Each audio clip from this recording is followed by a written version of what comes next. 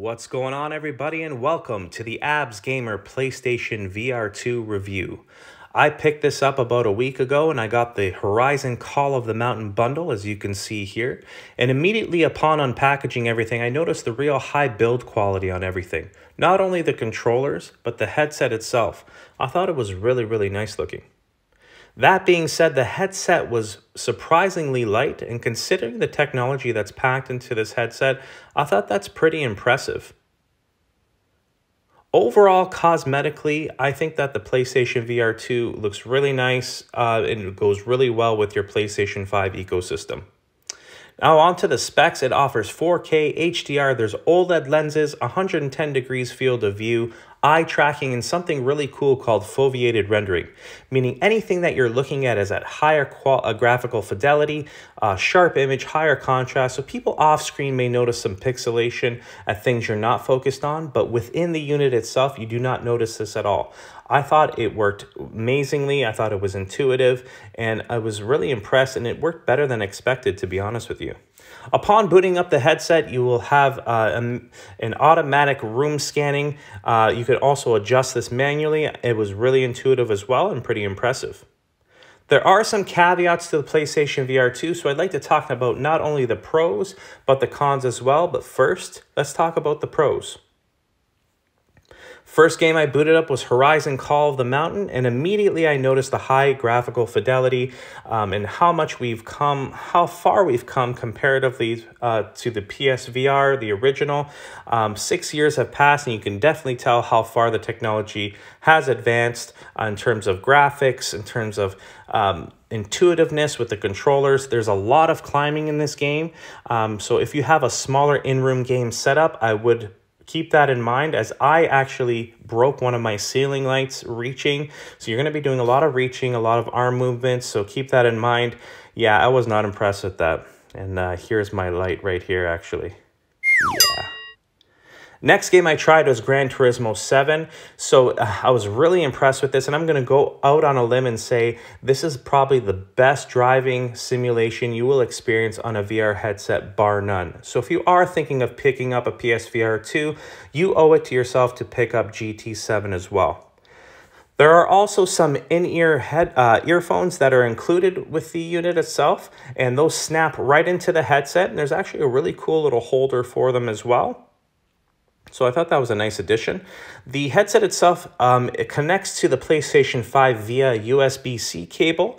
So it's really cool, really simple process. You just pretty much plug it right into the PlayStation 5 and you're up and running. So that's a stark difference compared to the PlayStation VR and the nightmare of wires that were included with that. It was just such a chore setting it up, and I would avoid playing it just for that reason. So I'm glad they're done with that, and they made it a lot simpler for us gamers. Moving on to the controllers, I must say I am glad that we are done with this PlayStation Move controllers.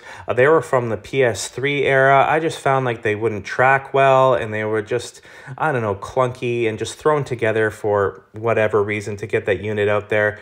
So I'm glad that they moved on to the more of a modern and sleek looking controllers, and something that you would find more with higher end VR units today. So as I said before, comparatively in weight, they are pretty similar. The PSVR 2, as I said, that all-white design goes really well with your PS5. So if you're considering purchasing that and worried about cosmetics, don't be. It'll look great. Now on to the cons. There are some cons, and one big one being the price. So the price of the unit, I know, turns a lot of people off. It's more for the hardcore market right now, but who knows, it may change. I'm from Canada. It cost me $820 for the bundle. $750 it'll set you back for just the unit itself. The in-ear headphones are pretty underwhelming. I thought this was a missed opportunity for Sony. They, as VR, it's heavily reliant on not only visuals but audio. So if you do have to use some headphones, I would suggest some over-the-ear headphones. I think that'll be a better bet for you.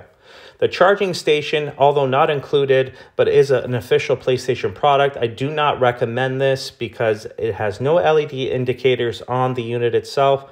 And if you leave your controllers on it and it's not securely fastened to the magnetic holders, it may not charge. I picked up this really cool stand off of Amazon. It looks really nice, and it charges my controllers and holds my whole PSVR 2 composition in place, and looks really nice in my game room setup. Another weird omission I thought was kind of odd is there was no demo disc included in the PlayStation VR2. So considering the price, you think Sony would offer, you know, a best of launch game demos that you can try out when you purchase the unit. So overall, should you buy this? I think if you are investing a lot of time into VR and if you are a VR enthusiast, I would say go for it. And obviously, if you have the money, if money is no option, that is a good option for you. If you're heavily invested in the the PlayStation ecosystem, then you know what, I would say go for it.